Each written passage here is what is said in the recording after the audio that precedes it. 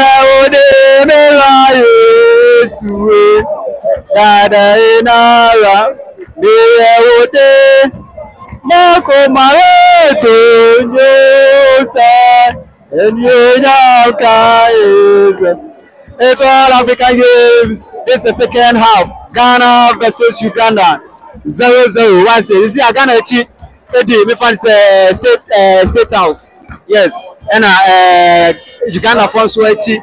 Independence Square. First half we call draw. Obi to my should be only 5 minutes now. And Ghana to me say first goal. But goal almost say no. You to me and just goal because na offside goal. I just a handball. But at the all one of the first half, boy Ghana boy, Ghana to make one homework in Ghana 0, Uganda 0. This year, the second half no answer is just Osha, Koswa, Jamano, Edaso, Koso, Ewa Transport Stadium. The 10 half no so by Osha. Almost the stadium is almost full on a Transport Stadium today. Was the massive 10 half.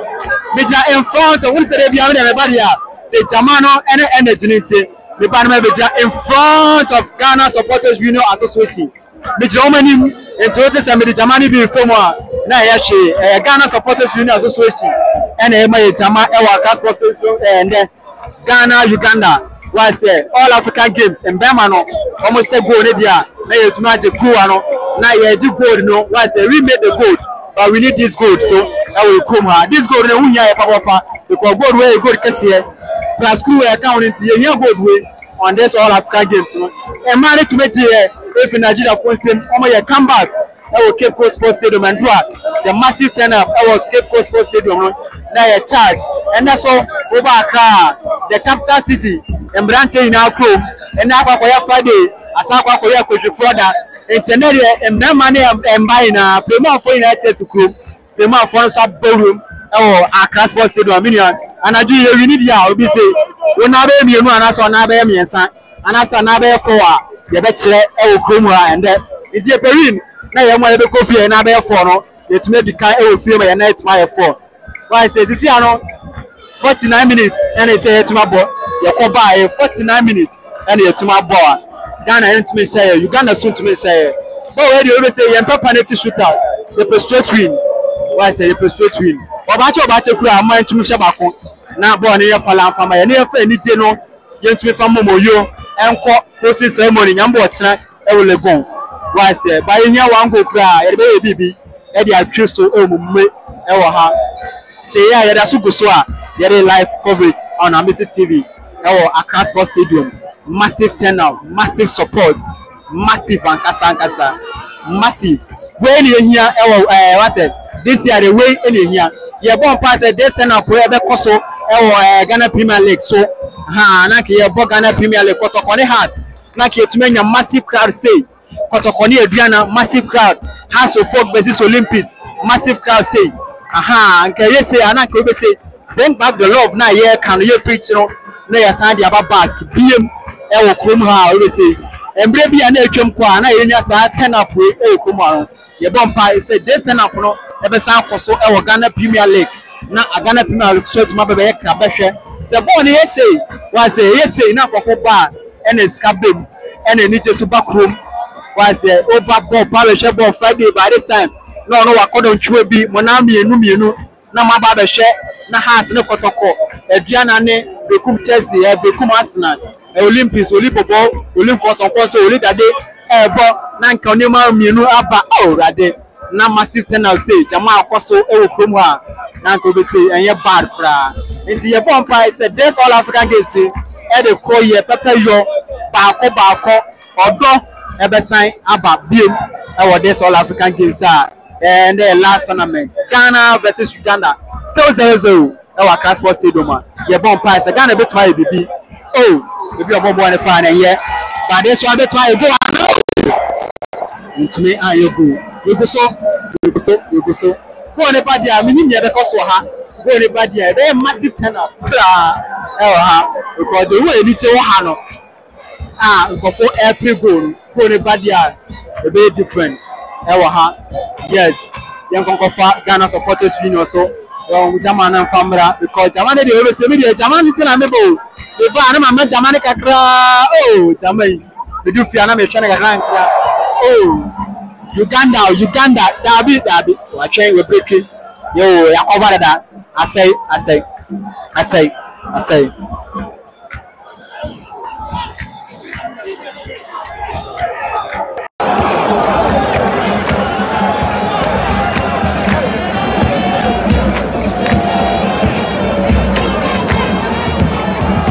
Man, I put myself free header.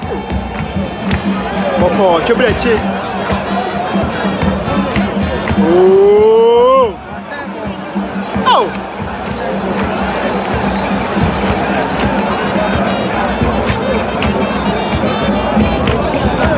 What are Uganda for the ball hand then again? Dabi.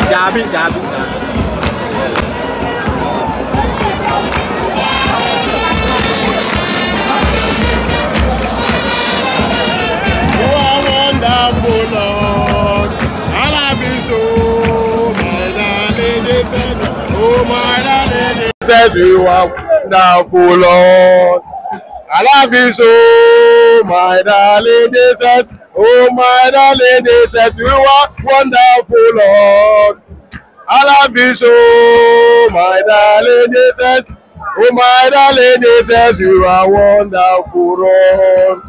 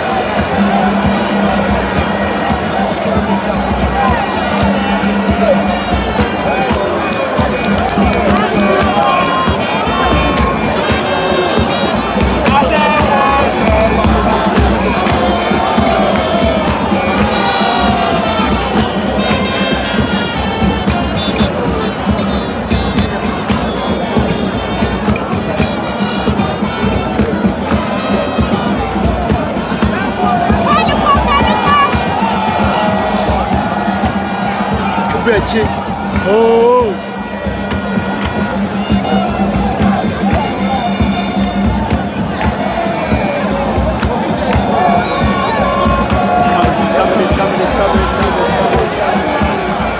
It's coming.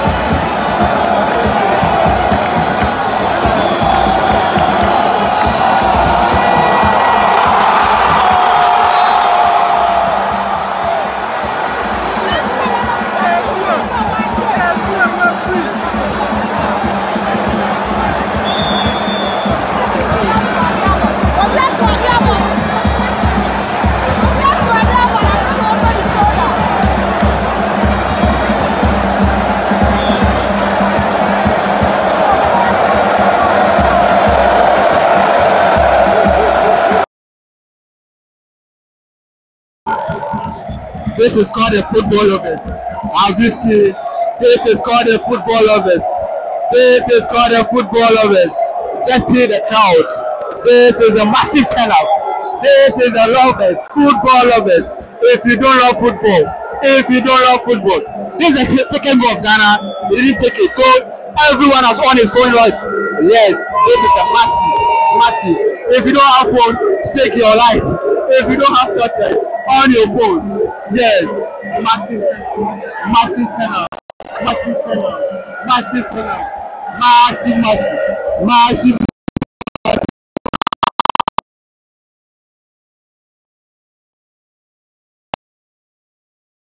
See the shouting.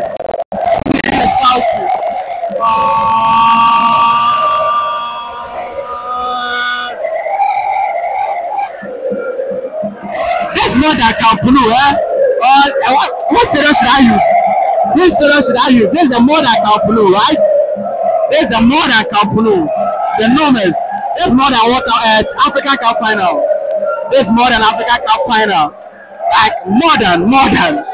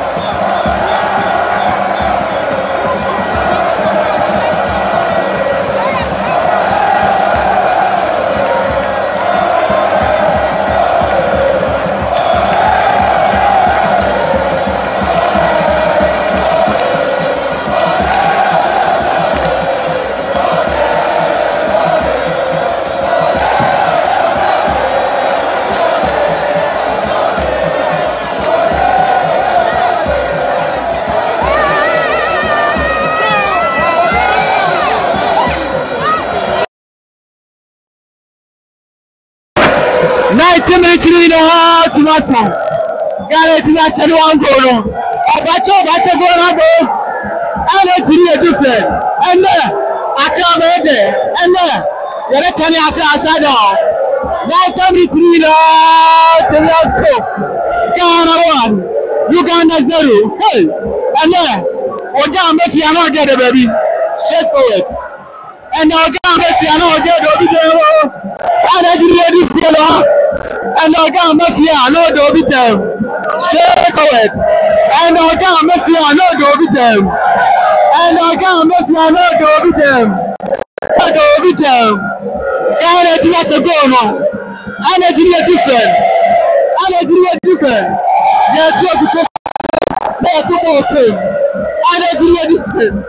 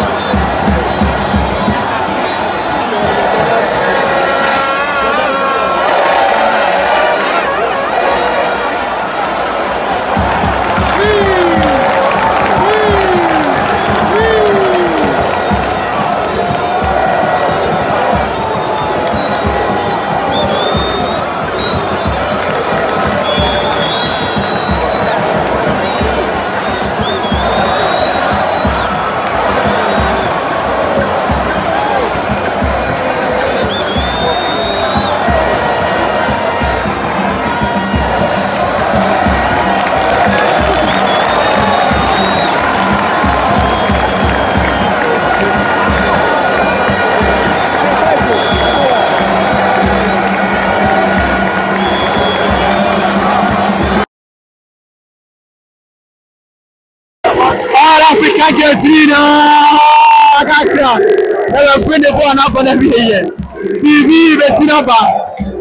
We make gold, but we need this gold. We need gold.